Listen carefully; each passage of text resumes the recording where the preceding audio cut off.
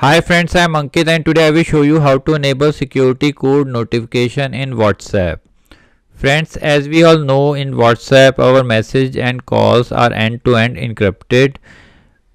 Friends, in WhatsApp if you do very important conversation, then it will be better to enable security code notification.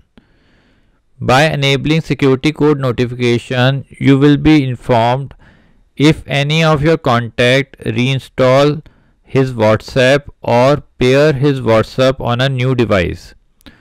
So in this way you will be informed about security code change of that contact before you send any important information.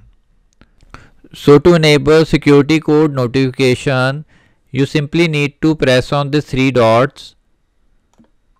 Here you need to press on settings.